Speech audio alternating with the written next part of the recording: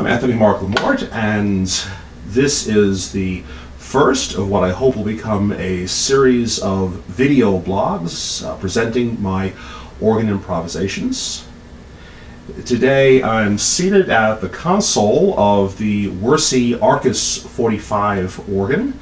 The Wersi is probably something of an unusual controller to use for classical pipe organ music. Today I'm using the Wersi specifically as a controller for the Hauptwerk virtual pipe organ produced by Milan Digital Industries, and despite certain unusual or non-traditional features, the Wersi is an incredible piece of precision engineering and makes it for a really stable platform for organ performance, in my opinion.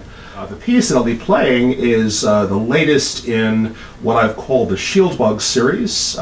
It's, like most of my free improvisations, a thematically based piece. In the Shieldbug series, I examine questions of the nature of life and the way that life relates to the creator of all life.